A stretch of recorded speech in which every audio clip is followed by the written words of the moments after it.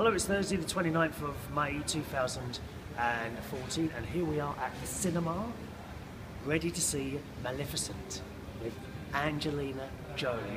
I can't wait. I've been looking forward to this film for 6 months since they started trailing it. I think last year is when I think we first heard about this. I'm with my friend Ron, who's holding the camera at this moment. Speak.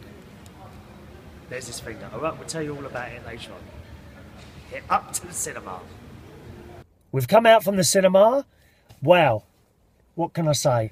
Absolutely fantastic. Now, don't give the story away because people might not have seen it if they're like me. I never look at the what the story's going to be because I think it spoils it, Well, of course it does. When they do the synopsis and it kind of breaks it down and then it just ruins the film. Yeah. I think it's the advertising has been very, very good. That it's just been a picture of Angelina Jolie with the horns. I thought it was going to be really good. It has exceeded all my expectations. You have to go and see Maleficent. Yeah, I think marks out of 10. Oh, 10.5.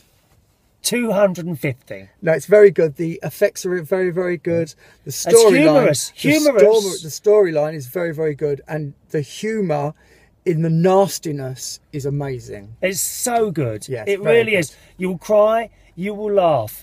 And go and see it in 3D because it's in the cinema in 3D. All right, you must go and see Maleficent.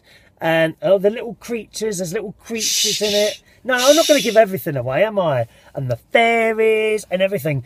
But it kind of, if you saw the original Sleeping Beauty. If you saw the original Sleeping Beauty, it pulls a lot of things together and turns them upside down. You will absolutely love it. So it's very well done. Very, very well done. Disney's Maleficent. Yes, you must see it. See you tomorrow.